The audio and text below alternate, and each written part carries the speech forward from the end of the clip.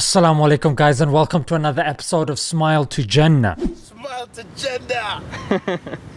We've got philosophers of the past like Pythagoras, Socrates, Plato. All of these dons used to fast. In fact, Pythagoras, you know Pythagoras, yeah? The one whose theorem we had to learn in relation to triangles. You know, the hypotenuse. What? Flipping it, I don't know how I got through secondary school with hypotenuse on my conscience.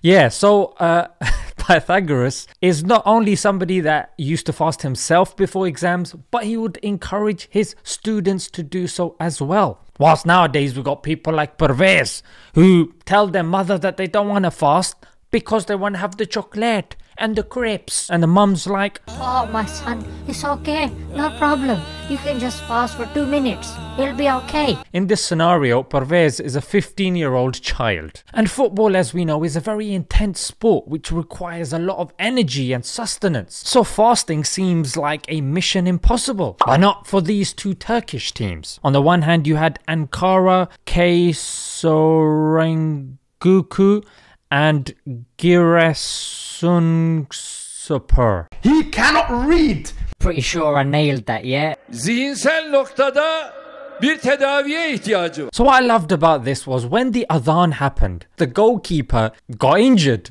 Yeah, maybe I should say got injured. And that gave an opportunity for his teammates to go off and to break their fast or open their fast with bananas, dates and water.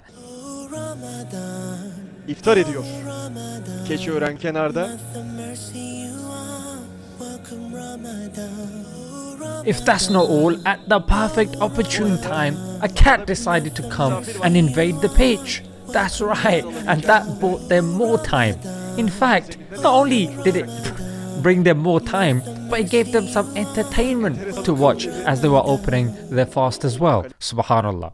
Amazing. Were it not for the cat invading the pitch, I wouldn't have even heard of this news story. Yeah, I came across it on Reuters, but apparently it has been doing its rounds in the subcontinent. And that's why even the Islamophobic newspaper, it's like the Daily Mail of India, even these guys covered it in their story as well. So after seeing these players go through so much to obey Allah and His Prophet ﷺ during this auspicious month, it was mega inspiring. Yeah, in fact, it's very humbling and it's quite embarrassing because we make the most excuses. But seeing these guys exert themselves to that level and find any excuse to run off and have a date. In fact, one of the opposing team members scored a goal. And when he came off, his teammate was not only celebrating, but he was like, "Hey, you on a date? You open your fast?" Remarkable. I'm assuming that he's already opened his fast. Just seeing this was absolutely amazing. Yeah, hearing the adhan during the match. Takım disiplinine uyan oyunculardan biri Soner, takım oyunu oynuyor. May Allah bless these individuals for inspiring.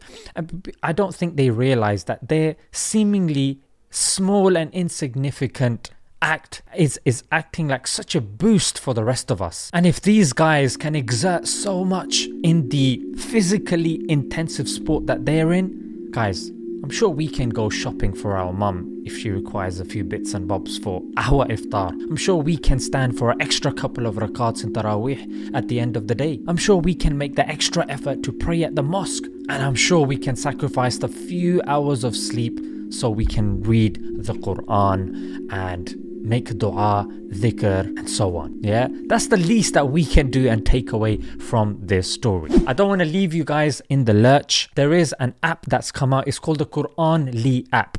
Now, what's remarkable about this app, guys, is it's professionally designed. It's taken on board the modern apps that are there for meditation, for calories and stuff like that, which give alerts. It's an interactive experience.